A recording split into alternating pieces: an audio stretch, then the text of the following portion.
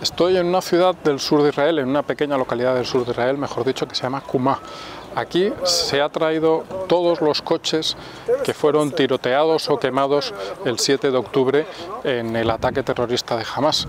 Detrás de mí podéis ver muchos de ellos y realmente os digo que la escena es bastante impresionante. Hay decenas, cientos de coches que se han quedado aquí completamente destrozados, completamente quemados, algunos simplemente tiroteados, pero también destrozados, otros con el impacto de munición antitranque.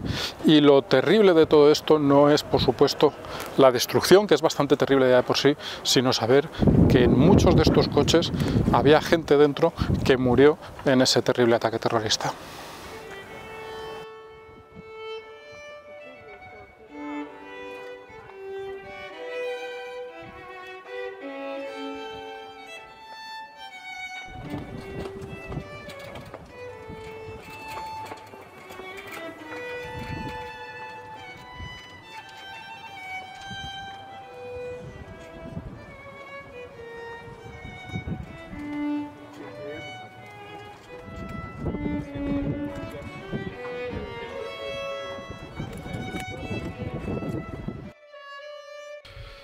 Siguiendo la tristemente famosa carretera 232, donde los terroristas asesinaron a decenas de personas, vamos casi hasta la misma frontera.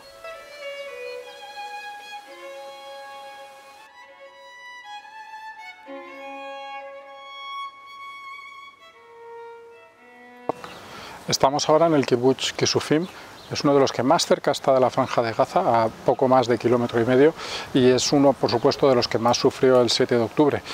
Detrás vemos un ejemplo de lo que pasó, de cómo quedaron algunas de las casas. Aquí vivían unas 250 personas y 15 de ellas fueron asesinadas ese mismo día.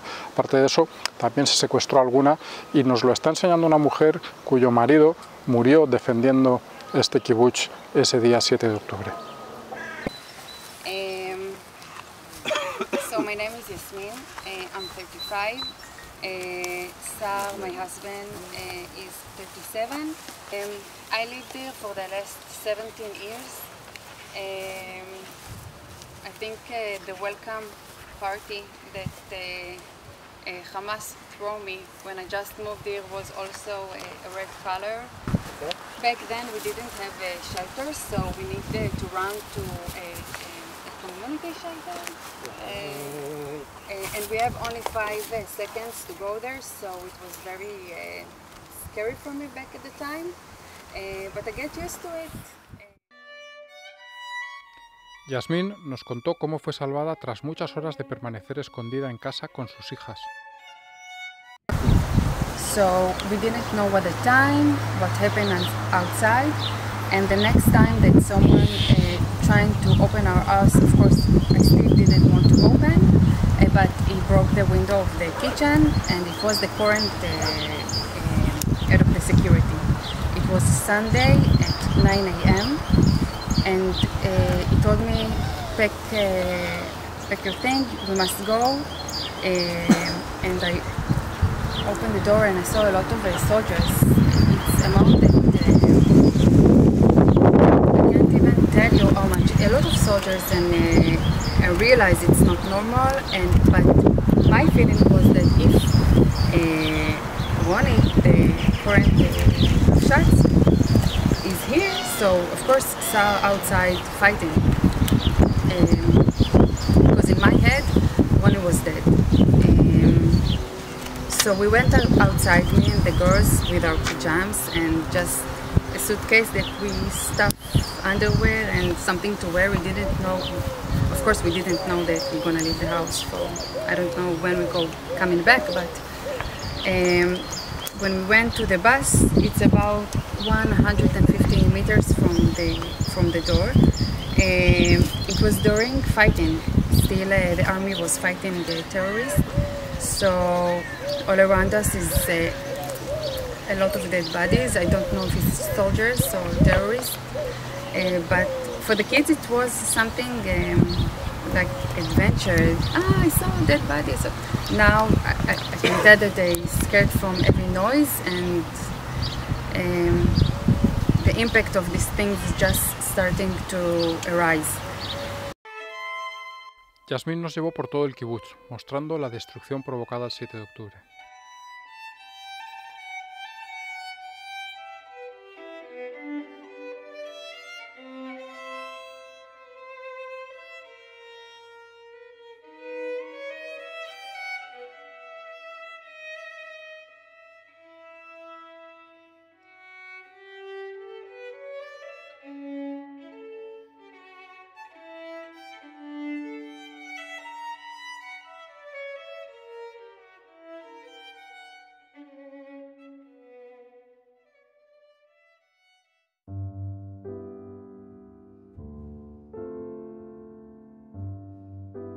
Nuestro siguiente destino fue el lugar en el que el 7 de octubre se estaba celebrando el Festival Nova. 364 personas fueron asesinadas allí, la mayoría chicas y chicos muy jóvenes, que son recordados con un homenaje improvisado pero sobrecogedor.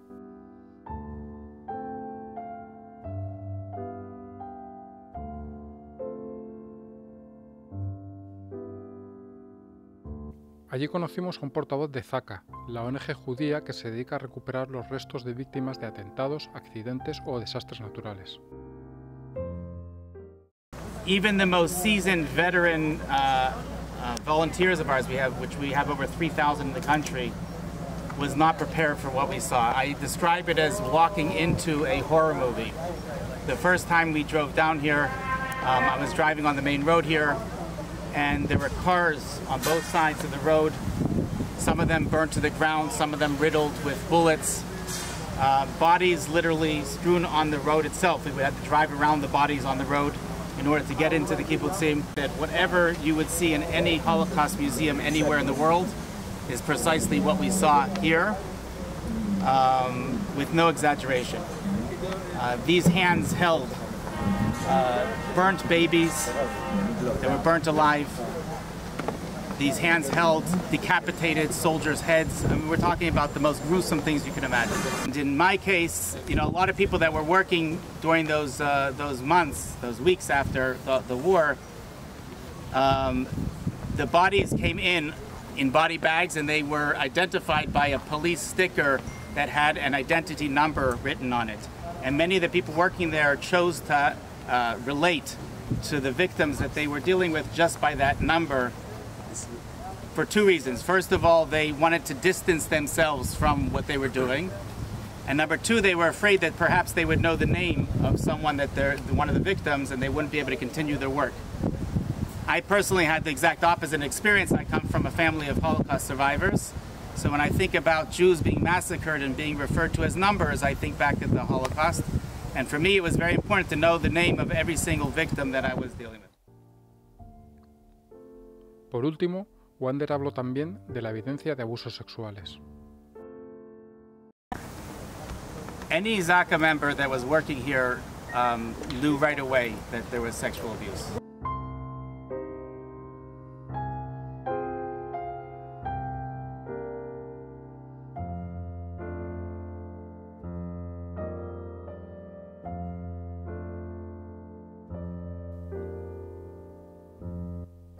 También nos contó su historia Elai, un joven que estaba en el Festival Nova y logró sobrevivir. After like 30 minutes in that field, we heard footsteps. The floor was made out of dry leaves, so we could hear everything. We heard steps coming towards us, and we heard Arabic. We saw 3 terrorists with the green headband and rifles walking towards us. They didn't see us at the beginning.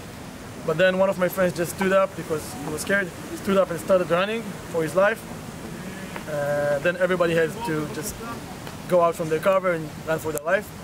At that moment we split up. I stayed with one of my friends and the 3 soldiers. We decided to stay in the field. We ran for like 50 meters and then just lay down on the floor under different trees. And we waited for the terrorists to chase us and to do like hide and seek with them, like if they see us again, to run to another trees, but they didn't find us at the beginning. We heard the gunshots from the last spot we were hiding, so we thought they shot our friend. But then we had a couple of minutes of silence, And I keep saying to the soldiers, please call your commander, call rescue. Why no one is coming? You're serving in a special unit. You have the phone numbers. Just call them.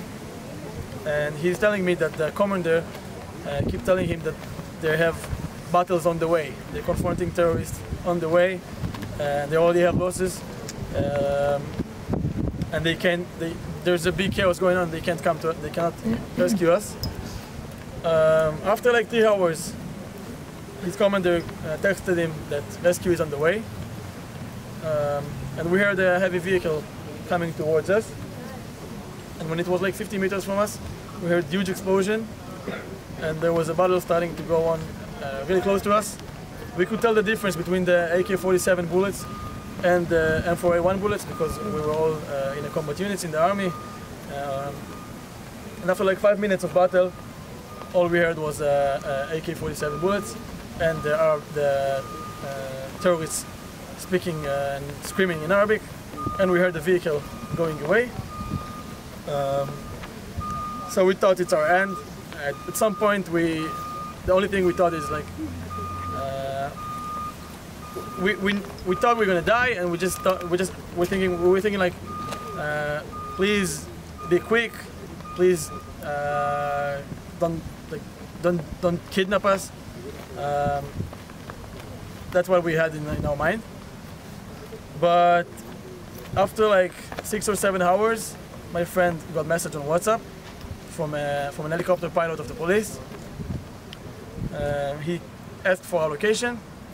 We sent him our location, and he came above us. He couldn't see us because we were under the trees, and he texted us that there are terrorists in the field, but he cannot see any movement. So if we can, we need to go out from our cover and just wave to him so he could send forces. My friend was about to go out, but I held him and I told him not to do so because I heard the terrorists speaking a few meters from us. And after like 30 minutes of the helicopter just flying above us, he texted us that he's out of fuel. And after a total of 9 hours, 6 or 7 police officers came to our spot because they got one of the soldiers' location. And we walked to the highway, to 232 road. We entered the car, and the police officer he's saying to us, don't look away from the window. We had to look away because all we saw last hours was avocado trees.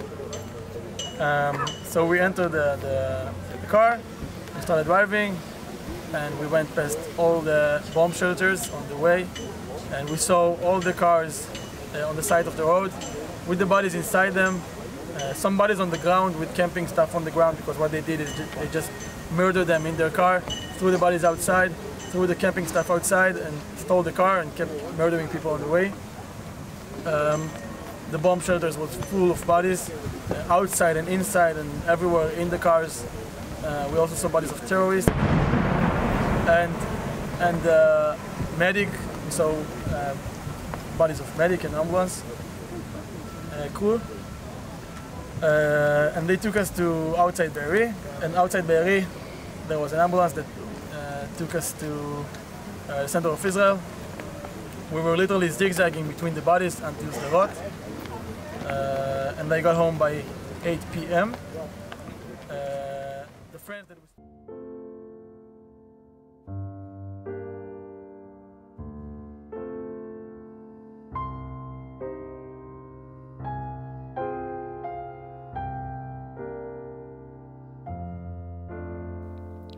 A pesar de lo que tuvo que vivir y sufrir, Elai fue muy afortunado.